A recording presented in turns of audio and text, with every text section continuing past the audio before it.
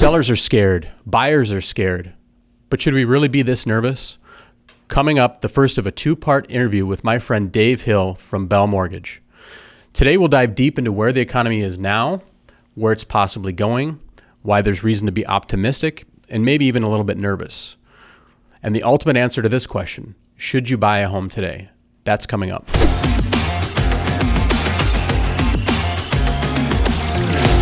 Hi, I'm Wade Hansen. I've been selling luxury real estate in Minnesota and Wisconsin for over 23 years. My entire career has been spent protecting my clients from misinformation and unethical practices by those not looking out for their best interests.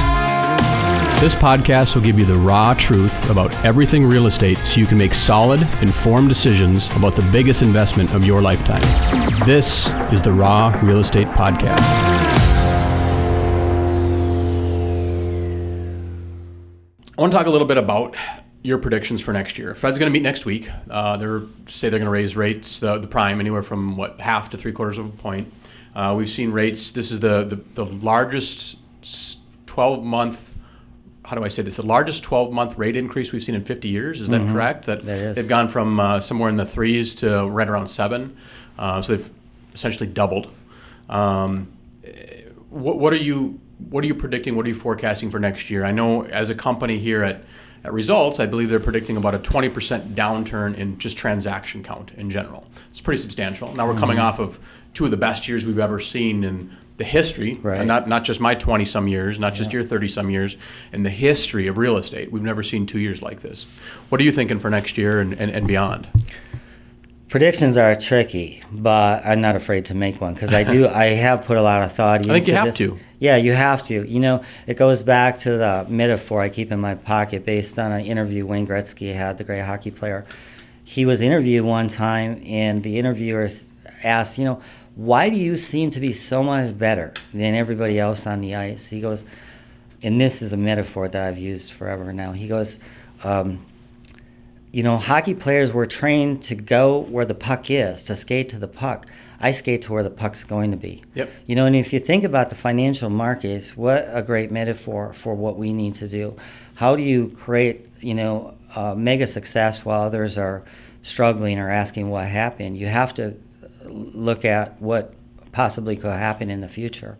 And there's patterns. When you can start to recognize patterns in history, you can somewhat predict the future.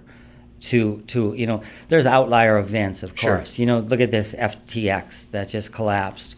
COVID. Right? COVID. Yeah. And if we go back to the great foreclosure crisis, countrywide, the number one lender in the country in 2005 is going to be filing for bankruptcy in 2008 until Bank of America stepped in and bailed him out, which almost destroyed Bank of America. But then 4 months later, Lehman Brothers on Wall Street collapses because of their heavy-weighted subprime mortgages when those got marked to market and realized they had assets way underneath, the portfolio of loans they were keeping. So there is predictors. And so what I'm thinking 2023, I think we're in for a couple of quiet months. I really do. Consumers are trying to figure out their savings and, what they want to do. And is it a good time to leverage this opportunity where now maybe there is more time to negotiate on a home? So I think when that kind of settles down and we get some stability with what the Fed is trying to do, if we just see a little bit of inflation reduction, a little bit of tamed inflation, I'm going to predict that interest rates, 30-year fixed rates, will stabilize around 5.5%, and we'll be in a market that is not a record year, but it's going to be, over 5 million home sales national. I want to interject just for a second. You said you predict that interest rates will table and settle in somewhere around 5.5%. When do you think that will happen, in your professional opinion? I think by spring, March, April. Okay. And as we sit today, hopefully you'll have me back and we can. No, and I love predictions. I'm going to make some too. And just for context, as we sit here today, it's 6 3/4. Is that accurate? Yeah, so we got a little bit of improvement. Okay. So about a point down. You think sometime in the next, let's just say 6.5 90 days to 120 days. Yeah. Okay. So and I want to build a case for that, but then I want you and I to look at each extreme on the other side of that, right? The extreme where all of a sudden something happens and it's a record year. And there is a case for that. And then the other extreme is some events happen, inflation doesn't get tamed, and we're in for a long winter. You know, maybe back to the 2009 levels of 4 million home sales. And that's where the uncertainty comes in. I think so much uncertainty. You're so right. We could go either direction on this road we're on right now, right? So, and one could lead us into a solid housing market, and one could lead us into a not so good, not so pretty picture. So let me talk about the case for 5.5% interest rates. Okay. And remember, mortgage interest rates trade daily, so they're not going to just stay at 5.5, but a range between 5.25 and 5.75, let's say. And I think home prices will stabilize about 15% off their highs, but you know that's a harder prediction because you're talking generically. Some areas may, stabilize at levels that are close to their highs, right? Because they're hot markets. Yeah. In some, like some areas of St. Paul, for example, where homes were selling in multiple offers, may, have a 30%, 40% decline from the crazy highs of, multiple offers, 40,000 over list price. And so there's these outliers. But in general, I think if you were going to take an average, you probably, 15 to 20% maybe off of the very highs. So you and I talked about, a $1.1 million home, maybe today would be 900,000. So that's a 20% discount off that crazy high, multiple offers at 1.1 million. And just for context on that, I'm going to interject again. As we sit here today, we're right now down about 10% from, I would say, April. I believe April was about the high. Maybe May was about the high. Generally speaking, again, generalizing, we're down market-wide in my market about 10% home values are. Some as much as 20, some as little as 5. Yeah. But we've reached a peak, and we're now looking at about a 10% reduction in home values right now. So I think you're spot on with your comments of being somewhere in that 15 to 20% range by the time we land in first quarter of next year. So I'll let you keep going on. Okay, so let me build the case for my prediction for 2023 and 2024. You've got the Fed, although behind the curve. Jerome Powell, he's a moderate and he's smart, and my son Mike loves him. My partner Brian, he's kind of like me, thinks they were behind the curve. Yeah. So we'll see. But let's say that this December Fed rate increase is 0.5%, and then let's look at CPI and PPI numbers. They're at 7.8 now, I think it was. And, the Biden administration was celebrating that because the month before was 8%, right? So inflation was still high. They're celebrating it because it came down, a fraction. Yeah. But people that are filling up their gas tank or going to the grocery store feel inflation. Right. So we have to look beyond, how do you tell if a politician is lying? They're talking, right? So we have to look at what is happening in the marketplace and anticipate what the consumer is thinking. So let's say that we start to see inflation come down a little bit, right? Without Fed intervention in the interest rates or reversing course, and unemployment staying strong, I think that my prediction is a good one. I think that is a good one based on historical patterns. Because if you look at once we recovered from the subprime mortgage crisis into almost up to the pandemic, rates in that 5% range, except for a few, economic slowdowns, was a healthy market. I think a buyer's market is considered where there's 6 months or more inventory available, and a seller's market is 3 months inventory or less. Well, we're still running 2 months inventory right now based on the market. During the boom, it was 0. So it was crazy times, Wade, that I don't think we'll ever see again. We might see something approach a seller's market, but nothing like that. That was never sit again. That was absolutely not in my lifetime. Bizarre. Yeah. And so coming out of that, people that have only been in our industry 10 years or less never saw an interest rate 5% or above. We've been on the Fed intervention since 2008. Here's an interesting statistic I heard about a week ago. I believe it's 85% of agents in this industry right now have never seen interest rates over 5% and have never seen days on market more than 30 days. 85%. So that means only 15% of agents have seen either a balanced market or a buyer's market. Yeah. They've all seen this frenzy that we've gone through. Yeah. So that's an interesting fact. And I want to just interject again on your predictions, and I hate to keep doing this, but and this is kind of the devil's advocate, right?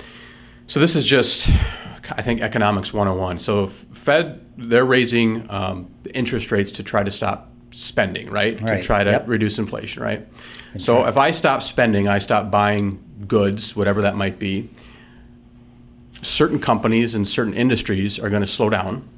They're going to have to cut jobs. Therefore, unemployment should go up. Now what? Right? Now you're talking about that double-edged sword that you talked about, right? That's right. Raising rates may end up raising unemployment and may put us into a tailspin. And if people aren't employed, or if they've got to take pay cuts, which I think is going to have to happen over the next 12 months, they can't afford to buy things like homes, right? Yeah. So, yeah, absolutely, and that's where we'll make the case for, you know, a long winter. Okay, but I think because our economy is so big and so resilient, and it has so many, you know, tools with Fed policy to be able to intervene, I do feel like businesses will, certain sectors will continue to grow and expand while others may contract a little bit. I heard Amazon laid off 10,000 workers. I don't know. I think that was just a soundbite, so I hope I've got that right. But, you know, you see unemployment growing, the 260,000 jobs added in November. Well, 45,000 were government workers in Washington, D.C. So, you know, you got to look at underlying the numbers. But just based on what I'm sensing in the marketplace right now in the economy, and the fact that, you know, over 50% of homeowners have 30% or more of the value of their home in equity. That wasn't the case in 2008, 2009. You've got consumer confidence kind of low right now, but there's a psychology of crowds, and the news is all being negative. So some of that wouldn't take much for people, if they feel there's an advantage to be in the real estate market and to trade up or buy a new home. It wouldn't take much. You know, it would just take those of us that are in the business to lay out the advantages, right? The other reason and so my prediction is kind of based on what I hope will happen, you know, because it's a healthy market. Because people in our industry, Wade, at rates at 5.5% actually have to work to get paid. You know, you talk about some of the agents who've never been on a price reduction appointment. You know, Mr. and Mrs. Seller, we tried this price. Here's the feedback. We need to make some adjustments. So, in lenders, explaining the advantages of how you can use real estate to build long-term financial security and wealth for your family. And there may be some advantages, you know, that people aren't recognizing now but will recognize when rates stabilize at 5.5. So, and the reason I do think that's a possibility, because now everybody knows rates were approaching 7, and when your Uber driver tells you they're going to 11, you know, the psychology is rates are way up, right? And they're going to be way up. So 5.5 is going to look like a deal. And then the affordability is good at 5.5. And then if we get to a normal yield curve, we'd have adjustable rate mortgages, you know, 7-1, 10-1 arms in the 3s.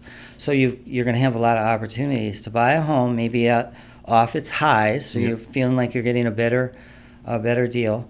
We've had 2 homes recently that have sold for a contract sale price where the appraisal came in $50,000 higher. Now, I know the appraiser's using comps from the crazy times, but it's a nice feeling for those folks who bought today to say, wow, all I need is the market to just stabilize, and I've just picked up $50,000 or more in equity. So that's why I think it could happen, and I predict it based on tangible information, right? That the Fed might be successful in their war on inflation, in that it seems like we're in an economy where you keep hearing there's 4 million jobs, and there's jobs openings. You got to dig down to see that a lot of them are service and in second jobs, and not your high income jobs, but there are a lot of jobs available. And then new industries are developing all the time through artificial intelligence and robotics and things. So new industries will expand. So if we think about that would be a great scenario for those of us in the business, but more importantly for the consumers in general. Housing would be stabilized. We'd be back to normal appreciation, 3 to 5% a year. We'd have good interest rates for the consumer. Home equity lines of credit would be available at better interest rates. And that spurs the economy when people do home improvements on their home. So that's my prediction. Now let's take you and I. You can play a little devil's advocate with me on this one. Let's start with a real optimistic. Let's say that 2023 into 2024, we're back into a neutral market, but it's kind of boom times. Homes are selling fast. We're heading towards nationally 6 million units again. Everybody's busy, productive. The market is stabilized. It's not crazy appreciation. People aren't dealing with multiple offers on every transaction. So what would have to happen for that? We'd have to have interest rates come back to probably historical lows, right, in the fours. We'd have to have unemployment be a real number at 3 or 3.7%. Because I don't believe that number. Do you know how unemployment is calculated by the feds? Explain it for the So a lot of people think it's just they look at who's collecting unemployment and calculate how many workers there are, but it isn't. That has nothing to do with the unemployment rate. It's actually screwy how they do it. It's like the census. They do a census survey of 60,000 households, and they actually ask, are you in the job market and are you employed? And then they calculate it based on that. Right. So if and 60,000 sounds like a small sample when you're talking 330 million people, but it's actually a pretty big sample. A lot of these statistics are done on 1,000 interviews. So I don't have any argument with the 60,000 number, but how do you ask the question? How do you frame it? It can be easily manipulated, right? So if somebody doesn't want to come clean, or they say, no, I'm working, but their job is like a part-time job that they want to get out of. It's not really their long-term career path. So I think unemployment right now is at least 8% or higher. And the fact that there are job openings, there's a lot of immigration happening, I do think that we have an opportunity to stay at full employment, but they're not calculating it properly right now. Sure. So when you think about what that means is if unemployment really is at 8%, going higher because of the Fed, what they're doing, and the Fed doesn't get a handle on inflation, and that gets out of hand, let's say it comes out, stays at 8, 9%, that is destroying the middle class and the poor. In our country, I think, Wade, is big enough to handle about 20% of the population on hard times at any one time, right? There's safety nets through the government, there's churches and nonprofits, there's relatives that help out. But when you start getting to 30 or 40% of the population with no savings and on hard times and can't find a job, that's the recipe for a calamity and a collapse of the housing market. So, both of those are possibilities. The one I don't even like to think about, where, and then throw in some outlier event, a run on the banks or a bank collapse or something like that, that happens. A conflict escalating in Ukraine that pulls us even deeper in. Then we're in for a tough time if you're in a position where you don't have a lot of savings and you don't have a lot of prospects for employment. So let's just hope that doesn't happen, but it's a real possibility for sure. Yeah, so you went really deep into the economy and how one factor could affect another and so on and so forth, and I'm going to just go at a really high level and tell you that the majority of the home buyers out there right now, and you're probably seeing this too, is they're the millennials, right? That's the younger generation. That's who's buying homes right now. They're buying the entry-level homes, which those people will then sell to move up and so on and so forth. So they're kind of driving the market right now. Would you agree? Absolutely. That consumer has never seen the interest rates that we're at now, and even if they dip to 5.5, they're still going to be really, really high for them. They watched their parents get burnt in the last housing recession, so they're getting whispers in their ear from their parents about what's going to happen in the housing market. And us as parents, right, we're always a little bit more pessimistic about things and always expect the worst and want to make sure that we protect our kids. Negative bias, for sure. Yep. So they're hearing some of that. They are going to be some of the first to get cut when we can't get inflation under control and we need to get and jobs start to get cut. I think they're going to be some of those that are going to get cut first. And they're affected the hardest by gas prices at $5 a gallon, right? Yeah, they're affected absolutely. by eggs at $4 a dozen instead of $1.50. They're affected harder by these absolutely. little things than maybe our generation and above, the boomers and that type of thing. So I think that consumer that's been driving the market, and they really have the last 2 years. I think what happened the last 2 years, Dave, is we took probably 5 to 7 years of home buying and crunched it into a 2-year cycle because, again, those millennials or even move-up buyers said, man, we're looking to do something probably in the next 5 years. I don't know that I'm going to see a better time than now, so I'm going to do it now. So we've basically taken the next 2 or 3 years worth of buyers, and they purchased the last 2 That's years. right. Does that make sense? It sure does. So I think we're in for potentially a shitstorm. Yeah. The next 12 months for sure. Magically, things typically get better in an election year. For what doesn't matter who's running, it doesn't matter who's in the White House. It's just you've seen enough election cycles to know that things tend to get a little bit better during an election year. So we might be saved by the 2024 election year. And not going deeper into a dark housing recession, but I think next year is going to be a really a struggle in the housing sector. Now, look, people still need to buy, right? They get jobs elsewhere. There's job loss. They downsize. There's divorces. There's deaths. There's marriages. Families grow. Families downsize. All of those things happen. So we're still going to have buyers buying and sellers selling, right? But we're just not going to have the FOMO that we had the last 2 years, the fear of missing out. Yeah. And that's all that happened the last 2 years. Right. So that's my prediction, just based on just the basics of the economy and not getting deeper into it. Yeah. Now, your data and your talking points are good ones because I think the wealthy always get wealthier in a recession, right? No and they question. watch those There's things, no question. right? Yeah. And those are going to be the boomers, and those are going to be our generation and older that I think will see opportunity and they'll pounce on it, and they're going to be buying homes at a discount. And I think discount's a relative term because I think we created kind of a false ceiling the last. It was just a bidding war. It wasn't even, homes weren't really worth that. It's just buyers were paying prices that they said, hey, my monthly payment makes sense, so I'm going to pay this price, right? So you hit it on the head with the FOMO too. It's a human condition, fear of missing out. Yeah. So you make a great case for the dark side, and another talking point on that is people that have refinanced or bought, with a 2.75, 3.25 interest rate, even if they could trade up, to take a 6.5% mortgage, or if rates go to 8 or 9, there's just a case to stay right where they're at, and improve the home that they're in. Anybody that's bought in the last 10 inventory. years, right? I mean, they're going to have an interest rate lower than where it's at today.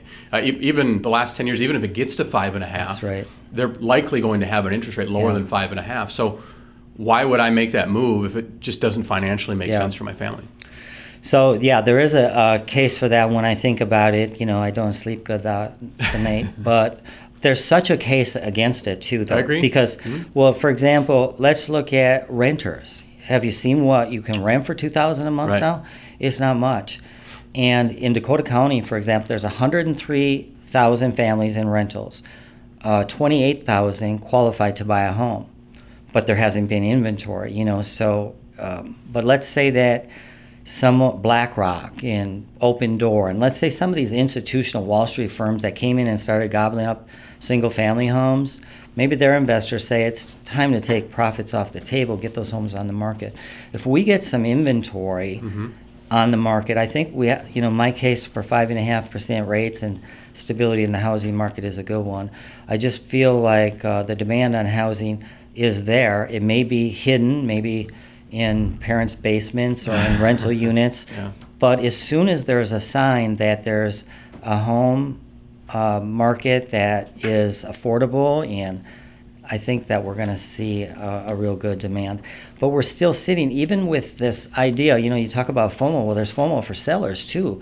If you had a house that had all kinds of, you didn't have to stage your home, you didn't have to do much. Let's say you are looking at, a repair list on your own home. You had an opportunity to put it on the market and let somebody else take over those issues. And so you would think that there would have been more inventory put on the market at the start maybe of the year, or going into what looked like an inflationary cycle where people say, I don't want to miss out.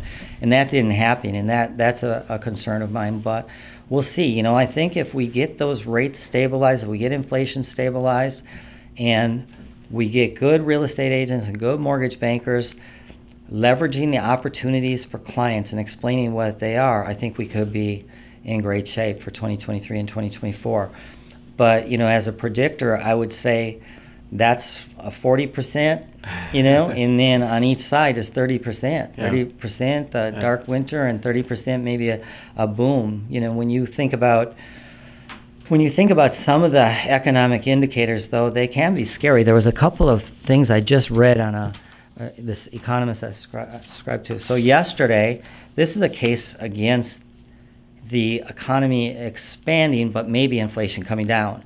So it's so interesting now that everything you read, you have to take each side of it. You know, how does this affect? Because traditionally these things would look negative, right? But now, because we're dealing with trying to bring inflation down, maybe not so much.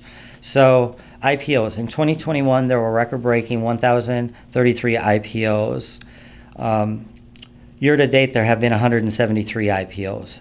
Year to date, effective today. So that means companies are not going public. They're not expanding to anywhere near the rate. So, okay, that's one.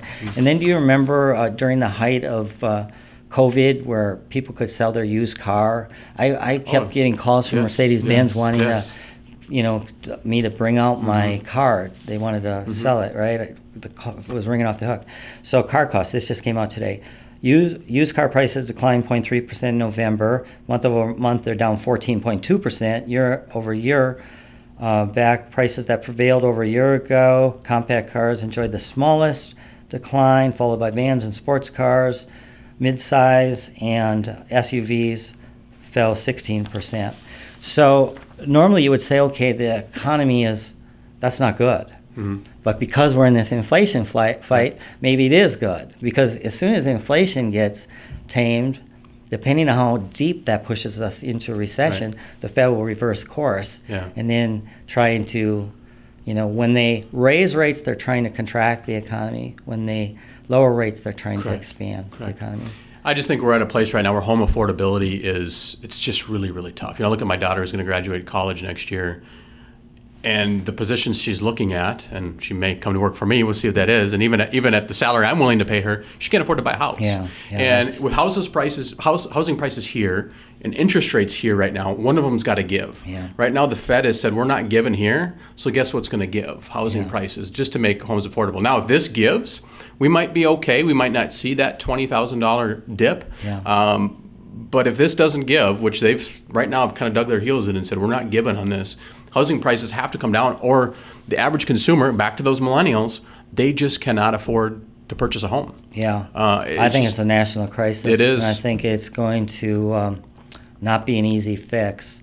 And I'm not a fan at all of government intervention, but if there ever was, if they're ever going to talk about these $1.7 trillion bills, where did trillion come from? I mean, how do we get there? Whoa, they're just not even rational to think that they can put $1.7 trillion in the market and not cause inflation. But let's say there was some type of, you know, and you bring realtors and mortgage bankers and industry professionals together, and you talk about how to subsidize some a couple million low-income housing units. And I don't mean low-income like, you know, they have to be in a census tract of low-income earners. I just mean affordable housing.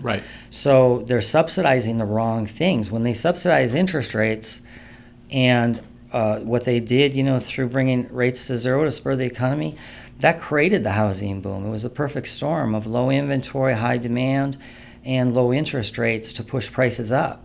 So the government and the Fed created some of the affordability crisis that we're in right now. I mean, when I started in the business, you could get a nice home, Cottage Grove or Woodbury, for $85,000, $90,000. Then it went to $210,000, and I thought, oh man, this is going to be a big deal. But these were $210,000 homes that would sell for $450,000, $500,000 now. Well, that's a starter home, so you can't think that a couple. You know, they say that the affordability for a starter home, you have to make $137,000 a year. The median income for families is $76,000 combined income. So just in that stat alone, you can see Right. that there's a disconnect between affordability and what people make. Yeah. And so, and it's on us too. We have to counsel our clients what it takes to own a home too. It's not just, you're in the luxury market, so obviously you've got sophisticated clientele.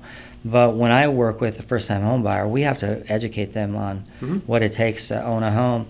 And when you do that budgeting with somebody, you realize, it's $4,000 or $5,000 a month in hard expenses to Right. own a home. Right. Yeah, that's a lot. Yeah, that's a lot. So I appreciate you coming. Appreciate your time. I just want to ask a couple last minute questions. Number one, based on all this data, all this information, if you were in the market today, would you buy a house today? Absolutely. Yeah. I agree. I would too. Yeah. I would too. I think there's tremendous opportunity out Yeah. there right now. And I think one thing I learned the last 2 years is the average American consumer is just monthly payment driven, and they were willing to pay $700,000 for a $500,000 house just to get that monthly payment where they want it. I guess I'm not an average consumer. I would rather pay $400,000 for that $500,000 house and not necessarily worry about that monthly payment right now. So I think that there's great opportunity for consumers to pick up homes at a discounted price right now. There's fear in the marketplace. Sellers are scared, and when sellers are scared, if a buyer can be calm and collected and cool, they can take advantage of that opportunity. Yeah, you think about the opportunities right now, Wade, for people who are buying a home. Just 6 months ago to the 2 years prior, you couldn't offer less than list price unless it was just an outlier, Right. grossly overpriced home. Yeah. You couldn't ask for concessions. A lot of people bought with appraisal guarantees. I'll pay this amount for your home, and if it appraises for less, I'll come to closing with the cash to fill the gap. So now you think about the difference.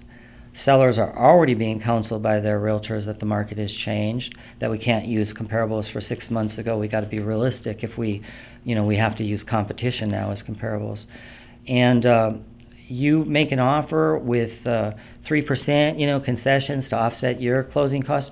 You're getting in a home for 40% less than you were 6 months ago out of pocket. Now, the argument against not buying now is home values are going to slide further. So if I'm a consumer, I'm in the market at all time waiting, but if the right home comes on, I'm ready to go. I'm Right. pre-approved for my loan. I've got my realtor keeping me abreast of every new listing that comes on the market, and I'm ready to go. But if there is a further slide, real estate always fixes itself over time, over a decade. I mean, even if you own homes through the foreclosure crisis, and I have homes that I've owned through then, and I have one friend of mine, a realtor friend, he owned 3 duplexes in South St. Paul, and at one time through the foreclosure crisis, he was about they were about 50% of what he owed, the value, what he could sell them for. Well, he held on to them. The renters, he had some gaps with the renters, made their payments. Right now, he has like $400,000 in equity Right. in those properties because he's holding them over the long term. So if you're in real estate and you can afford the payment and you can't live somewhere for free, so you got to compare it to what you would have for your lifestyle. But I don't know. I think we're in a noble profession. I think we're helping people understand the biggest investment of their lifetime, where their home is. The advocacy and the advice that we can give can, save a marriage. It can create happiness, if they make the right decision, or the wrong decision can cause a calamity. So I answered fast that I'd be in the market, but I would be in it as an educated consumer, understanding values, understanding what type of loan I need for financing, and understanding my complete financial picture and be ready to go. Yeah. It would be an area that I want to live in. It would be a home style that I want to own. So I have that mapped out in my mind, some goals of what I'm looking for. And when that property comes on the market, to be able to get it a little bit under market value from the highs would be, to me, a no-brainer. Yeah. Good answer. Great information. I really appreciate you being here. Great insight. I hope next year's better than I anticipate. I hope it's a good year for both of us. I know it will be. We're professionals. I think it's going to be a professional market. And I look forward to working with you in 2023. Yeah, thanks, Wade. I've always appreciated working with you because of what I said before. You anticipate problems before they happen.